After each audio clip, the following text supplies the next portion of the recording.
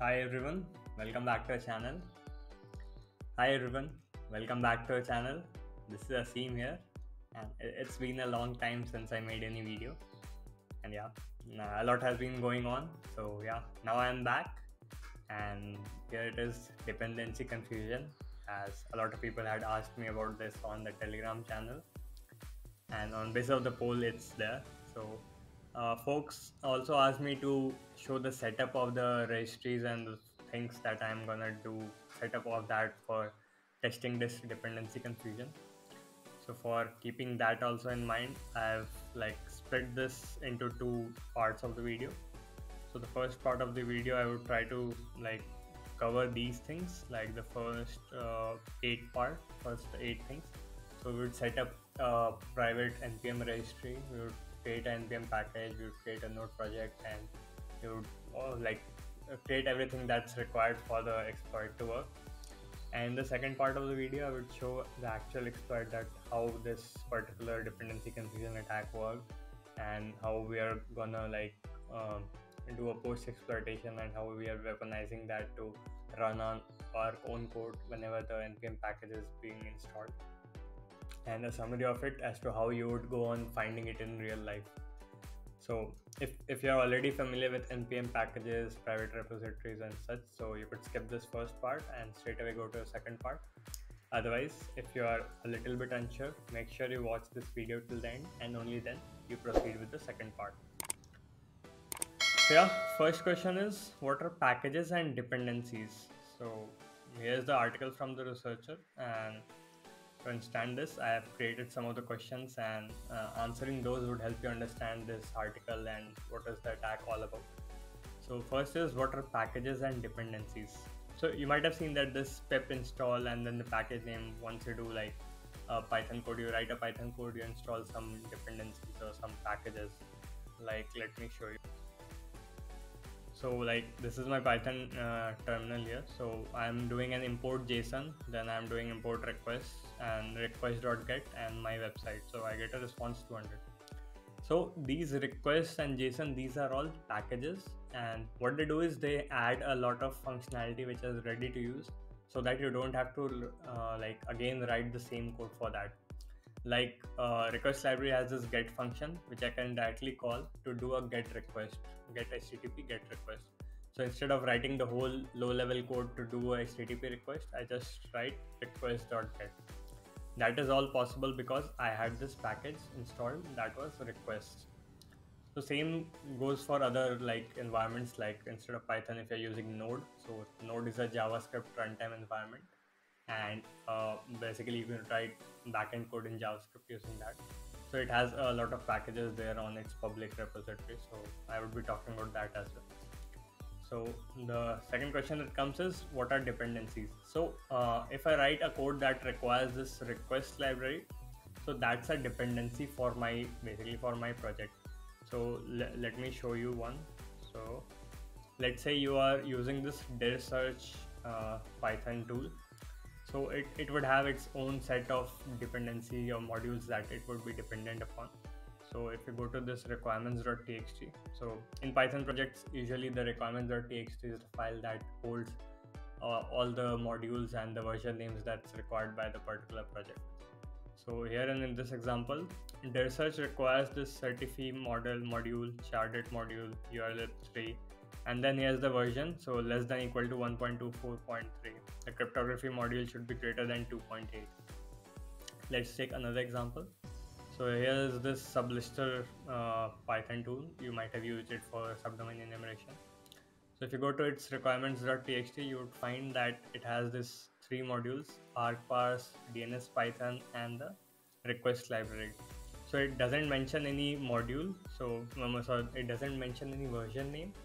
So that means that any version would be fine. So if you type pip install -r requirements.txt, like that's the way to install requirements from a file.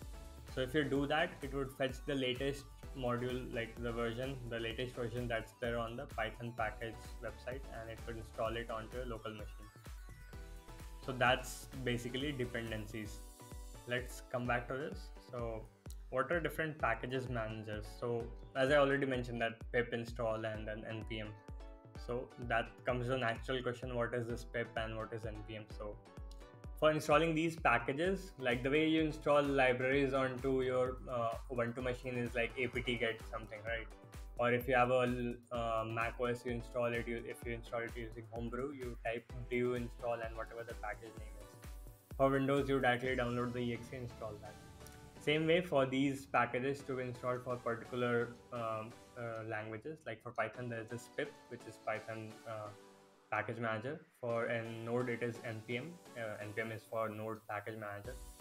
So these are there, and npm has a public registry, which is this is the public registry, npm.js. Same way for Python, it is PyPy, so you might have used it. For Ruby, it's Ruby gems. So these are different programming languages have different package managers for themselves. Now the next question, which I already talked, that registries. So public and private registries. So public registry, as I already told, like there's this npm.js which has a lot of packages, public packages, which you could download it. There's a private package also, but for that you need to pay. You could host your own private repositories as well. Similarly, there is this Python package manager, which like Python has a public repository PyPy. So for PyPy, there's a lot of modules there, like the request library that we showed, that is also installed from there itself. So the second thing is, so these are all public registries. So private registries are where you host your private created modules. And the natural question that might come to your mind is, why would someone create a private registry, right? So what happens is, a lot of companies, they create their own modules which are consumed in-house. And to consume these in-house, so they don't want these to be publicly available because that's their proprietary code.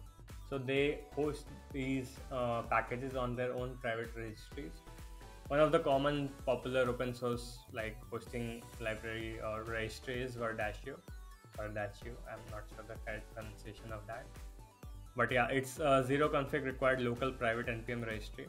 And in the later part of this video, I would be also showing how we could set this up and upload a private npm package onto it, which would be similar to what company does and companies do in the real life. So that's the difference between private and public registries and why people use that. Now let's set up a basic node project. So we are setting up a basic node project so that I could make you understand what this package.json file is. So let's talk a bit about this article. So we'll be going to and fro from the article, then to the actual contents, and then talk about all those stuff. So let's come back to this article. So here the researcher mentioned that they were trying to hack PayPal during the summer of 2020, which was last year. And Justin Gardner, a fellow researcher, he shared an interesting bit of Node.js source code that he found on GitHub. So Node.js source code usually has package.json, and that's why I wanted to create a basic Node package, Node.js package, and then show you how what a package.json file is and the different things that's there. So we would come to that. Let's talk a bit more about this. So package.json doesn't contain anything sensitive inherently, like it doesn't have any keys or secret passwords or hash strings and such. It just has this different module names, like we saw here in the requirements.txt. It's the same thing for a node project. So for Python project, it's requirements.txt. For a node project, it's package.json, which has different keys. One of the keys is dependencies. So like let's see an example here. So this is the Node Hello project, and Node Hello project is basically a hello world application written in Node.js. So here's the package.json file for it. So if you could see it here, okay, I've zoomed it a bit. So the name of the package, so this is the package.json for Node Hello. So name of the package, it's Node Hello. And by package I mean, so any application that you write, it's basically a package. So that's why I'm saying, so not only the things that's present on the npm registry, but if you make your own project, those are also packages, and you could well upload it on npm as well. So yeah, so the name of this package is Node Hello. Version number is 1.0.0. Description is blank. Main file is index.js. For Python, the analogy would be the main.py file that's there. Scripts, so these are basically the commands. So there's a shorthand for it. So if you just write npm start, this whole command would get executed. A repository, what's the type of repository, the URL, if we have any keywords, author name, the licensing type, where you could report the bug, and the homepage of this. So let's create our own repository here. Let's create our own node package here, cd my app. So all you have to do is just do npm init, and creating or setting up npm, I have left it out from the video. You could well away Google it there. Package name, my app, version, description, entry point, test command, git repo, author, let's say Asim, license. It asks, it's about to write all these details into package.json. Yes, do that. Now let's see. So we have this only package.json file here. So yeah, now we have a basic package or node program ready. So every node program must have a package.json, which directs the npm what are different dependencies and what are different scripts that's the author, license, and everything that's there. So let's come back to this. So we have set up a basic node project. Now let's install a public dependency into it. So let's say I want to install this express.js. So here's the command. You just go onto this, you click here, you paste it here. Sorry. Oh, you copy it here. It should. I'm not sure why it's not copying. Let me just write it here. npm my express. So I is basically a shorthand for install. So what it would do is it would get the express.js from the public repository, the npm.js, and then it would install it locally into this folder. So it would create node modules and also add it into the dependencies. So if I do ls-ls, so you could see that there's this node module. And if I do cat package.json, you could see that there's this dependencies key that has been added, and it contains this express module. So this version is also mentioned. There's this tag, there's this tilde operator. Those have their use cases, but basically this is the version. So that's there. So now we have installed a public package from there. Now let's talk about setting up a private registry. So why I'm doing this, it would come a bit later in this video, but let's first set up a public private registry for hosting our private npm packages. So we are gonna set up verdaccio for this. It's fairly easy to install. Npm install -- global. So I have added -- global because I want to run it global, like I want to install it globally. Like in the express case here, when I did npm my express, I didn't want it to be installed globally, rather only in this particular folder. And that's why there was this node modules thing that was created, because the express.js is installed only in this particular folder, and it kind of, you could think it as analogous to a virtual environment kind of thing. So by default, if you don't give a global tag, it would install it locally. npm would install that particular package locally. Now let's see. So to start verdaccio, just have to run the verdaccio command. So let's do this. Now it's running on localhost 4873. I think I already have it up here. Oh, this one. So yeah. So this was an internal, this was a test thing that I published it. It was some time back. So we have this up and running. Now let's see what are different things that we have to do. Now we have to add a user, because once you add a user, only then you can push packages to it. So let me go to this terminal, any other terminal, npm add user. It would ask for username, let's say Asim. Password, I would add any password here. Email as@as.com. Logged in as Asim. Now what I can do is, now I can just publish my package here. But first, before publishing, I need to have a package ready, right? Now let's create and publish an npm package. So let's suppose we have this package, internal package for HS. So we have this internal package for HS. We do npm init, and yeah,